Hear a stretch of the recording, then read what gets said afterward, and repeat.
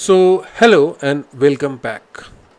So let's understand who should take this GitHub Copilot certification. I mean, what are the roles who should take this certification? First and foremost is software engineers, software developers.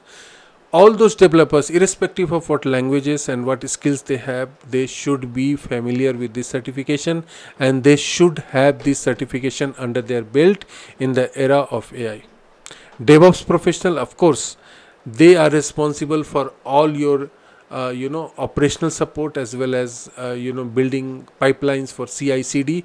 So they are also should be and must be familiar, because they are the backbone of your development team. So including CI/CD operation, they should be aware about the GitHub and the GitHub Copilot, because they also need help with the Copilot for their scripting, for any troubleshooting, to improve their performance of the pipeline. So yes, they should be also having this certification. Students and junior developers, if you are a student and looking to stand out, or a junior developer who is going to join the company or working as intern, then you must have this certification to get ready for the challenges which are coming ahead.